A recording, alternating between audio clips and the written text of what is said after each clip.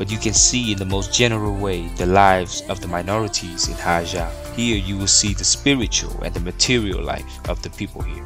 I always You're like a circle that floats around me, keeping me. You always think that a local market are only available in the highlands area with many difficulties such as Dong Van, Meo Vac, Juja, so on, right? Usually where there are difficulties and shortages, there will be a local market, but that does not mean that there are none in the city. Although it is a city, Ha Giang still have many shortages and difficulties.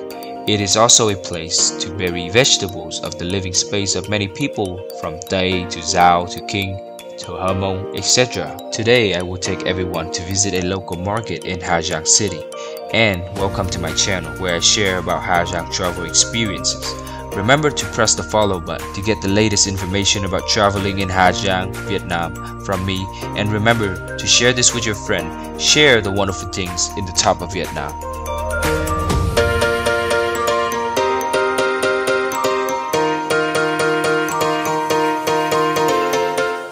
Located 100 meters from Ha Giang City bus station, the local market called the Phuong Thien market, meeting every Saturday morning from 5 a.m. to 9 a.m.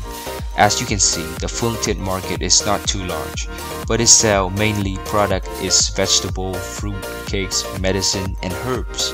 Chị ơi, đến chợ Phuong Thien rồi anh ơi. Bắt đầu từ đây mọi người nhìn kìa. Hoạt động buôn bán bắt đầu nô nức hơn rất là nhiều, mọi người nhìn thấy không? Kẻ mua người bán rất là đông. Chợ Phuong Thien thì được họp cố định vào các thứ bảy hàng tuần nhé các bạn nhé. Được họp cố định vào các thứ bảy hàng tuần.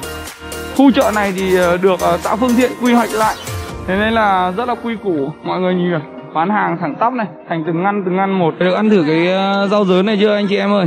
Đây chính là một loại rau rất là phổ biến ở Hà Giang, rất là đặc biệt đấy mọi người. Bao tiền bà bán bao tiền hả bà? 2.000 một mớ à? Lấy mấy mớ Thái? Bao nhiêu nhỉ? Bà bảo bao tiền nhỉ? Nhà cháu có 2 người thôi thì mua mấy mớ? Lấy 2 mớ đi, mang về cho bà 1 mớ nữa. Cam này cam sớm nhỉ? Cam này cam sớm, chưa được đẹp lắm. Đây cam là cam tỉa thôi, chưa được đẹp lắm. Khi nào vào chính vụ cơ cam mới đẹp. Ui cây măng à. Măng này bao tiền cân này chị? Mở hàng cho em đi, em lấy 35 chứ còn bán bình thường nó khoảng bán 40 đấy. It is not clear where Phuong Thien market came from, but now Phuong Thien market has become a familiar face for many people to buy and sell goods in Ha Giang City. Fruit and vegetable are very fresh here, so delicious that people in the whole city rush to buy them here, partly because the vegetables are so clean. Some people even pack a bunch of supplies and ship them away from home.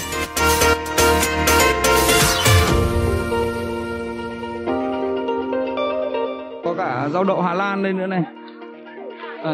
Nếu mà nhắc đến nông sản ở Hà Giang vào mùa đông như này không thể không kể đến loại rau này. Rau này có tên là đậu Hà Lan mọi người nhé. Rau này mà dùng để ăn lẩu thì ngon lắm này. Rau này mà ăn lẩu thì hợp lẩu lắm này anh này. Tối nay mà lên trên đến vùng cao mà ăn lẩu gà đen là phải có rau đậu Hà Lan này mới được này. Không có rau đậu Hà Lan này là thiếu đi mất nửa món lẩu đấy.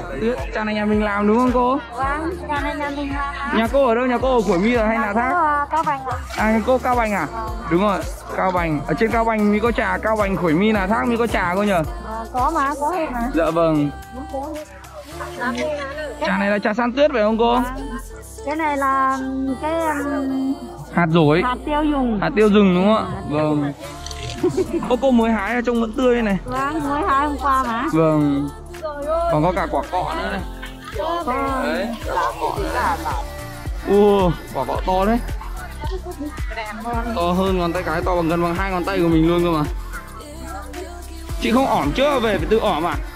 Ỏm này mới khó này. You can see the sellers often wear traditional costume of their own culture. If you pay attention, you will see that there are many differences in their outfit. Like Dao and Thick people here, they often live on the high mountain around Ha Giang, such as Cao Bo, Cao Bang, Hoi Mi, Nha Thác.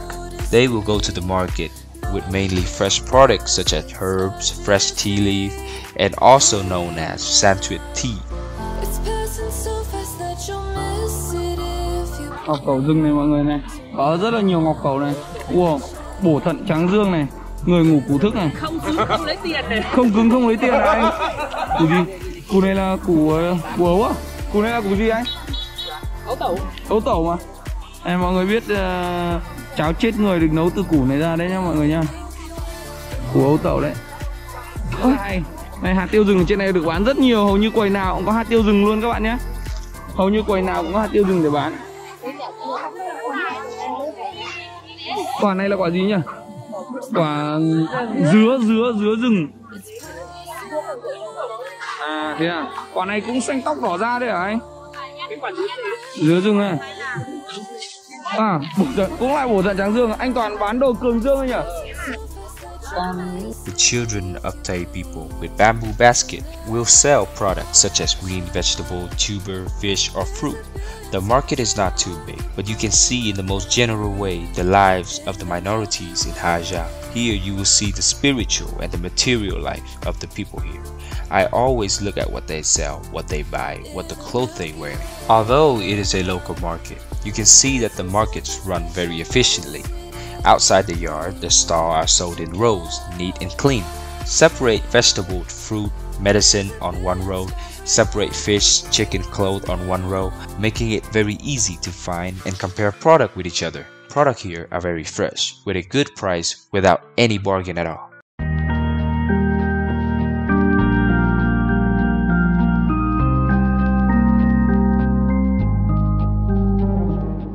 Wow.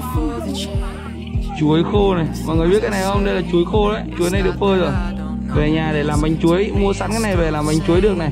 Chuối này chuối rừng hả chị? Chuối nhà mà. Chuối nhà á? Quả chuối rừng nó nhỏ hơn đấy sao?